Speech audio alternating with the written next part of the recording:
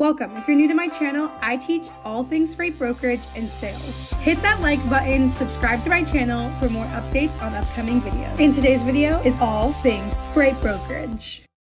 And I want you to go ahead and write these down.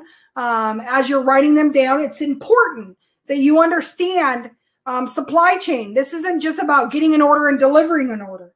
Product not available at the promise of check. Another thing that could be a defect is the manufacturing's late. Sometimes suppliers will reallocate their inventory to another client because their client is not, the squeaky wheel gets paid.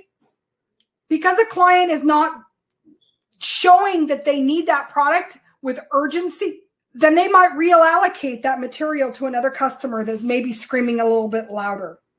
The actual demand exceeded the forecast. So another one, credit hold. Do you know how many suppliers might be on credit hold? They might put their customer on credit hold because of some reason, way or another. Because I've worked in international sales for so long, customers that I had, I would consider customers, I gained an international position because I spoke Spanish. And when I went to Mexico, I was a collection agent. That's what I did. I went down there to collect money. So credit hold might be a reason why there's a stop in the supply chain. Order released to the warehouse too late.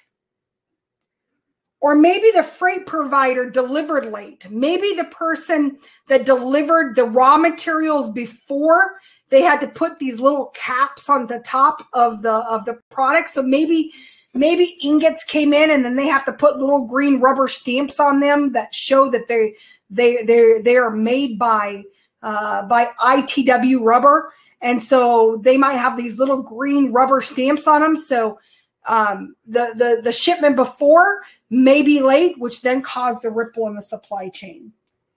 Maybe the customer picked up late. Maybe there was a price discrepancy. Maybe there was a quality control discrepancy. Do you see how many defaults there possibly could be? And if we can define that failure, understand it, be able to be someone that is knowledgeable in the industry, where we're just not order takers, where we're saying, do you want some fries with that? Would you like to upgrade that Happy Meal? As long as you're not quick to accept something from a client, not knowing what the criteria or the expectations are, being able to just slow down, relax, and be able to know how things are maneuvered and what is the strategy. And there's a 3-step plan, okay? And the first one is plan out what your customer might say. Some of the things that a customer might say is, I need this picked up immediately. That's a key that you need to up your rate. Oh, you have 2 or 3 days to pick this up. That gives you an opportunity to build the lane, all right? So planning can really help you to know whether or not there's something wrong in the cycle of supply chain, all right? Another thing is knowing your customer's source. And how do you know your customer's source? And this is where you can now be more than just a transaction. Once you receive the product and you can see the commodity, right? One of the things you're doing is you're shipping outbound. Why not ask the customer for their inbound material? Every customer that's shipping outbound, right, also has raw materials coming inbound. So when you're starting to get a relationship built with your shipper, discuss their inbound and their source of their product. Say, I know I'm receiving these loads every Wednesday going from Fort Wayne, Indiana to Laredo, Texas. I'm sure you have inbound product too. Do you handle the inbound? Having these questions, because sometimes it will be the person that you're speaking to. If they're a smaller company, they might be handling the inbound, or they can refer you to the person that's handling the source of the product. So there's always going to be a source that comes in. There's always going to be several products that come in to build something. Can I share something with you?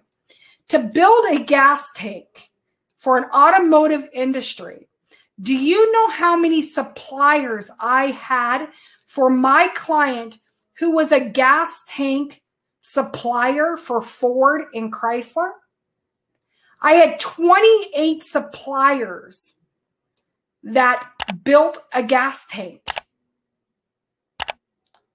And when the PT Cruiser came out, do you remember when the PT Cruiser? Nobody likes the PT Cruiser now, but it was a really popular car in the early 2000s.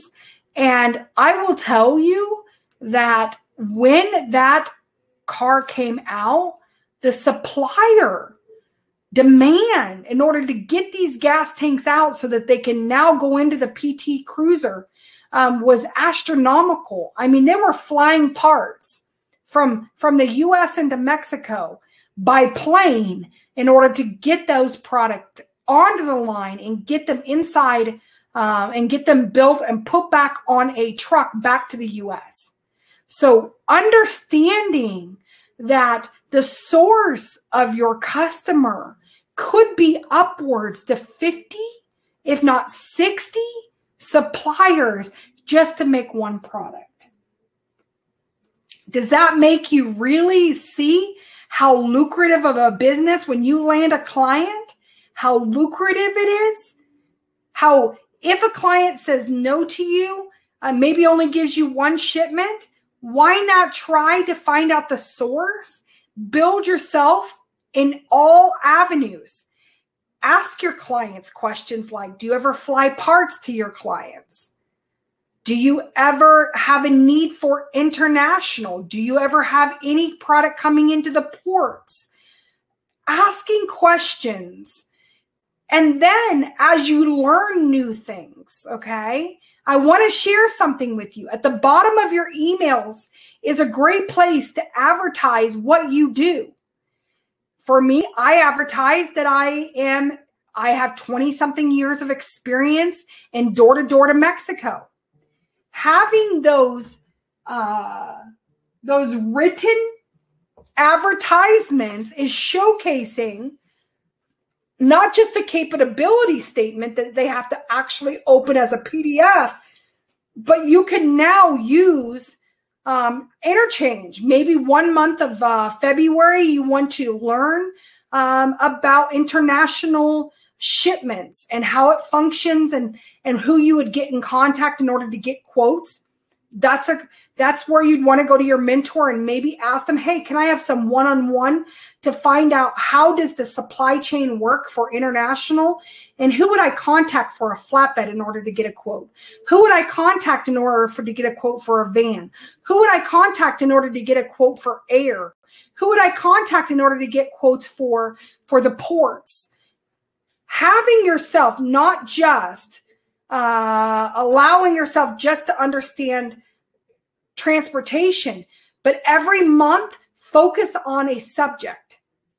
Focus on a learning curve. For example, you could use the month of February, the rest of this month of February to learn about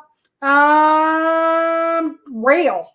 And maybe for the month of March, you want to learn about LTL. And maybe for the month of April, you want to learn about container work. And maybe for the month of May, you want to learn about international. Maybe for the month of June, you want to do over-dimensional.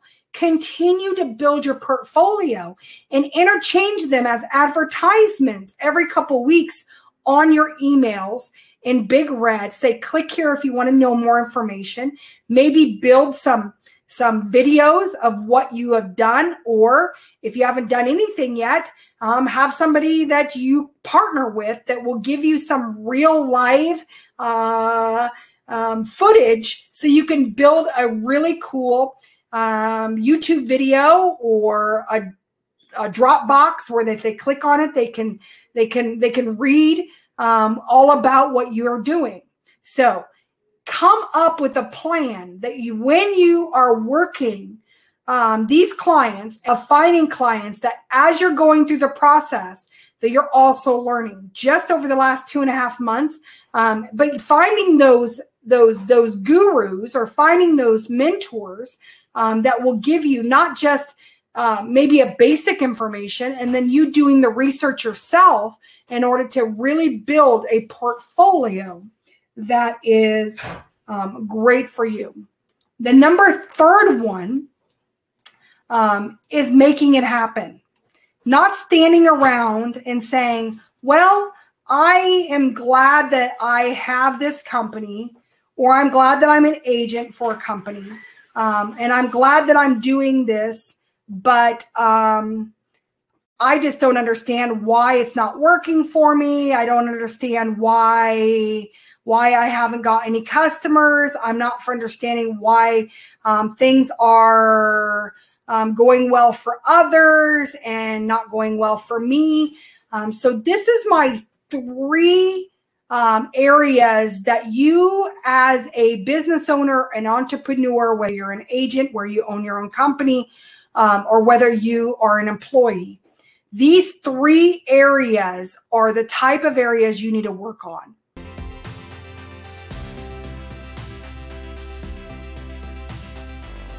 Did that video blow your mind or what? So much information. Thanks for watching. Hit the subscribe button and hit the bell for notifications.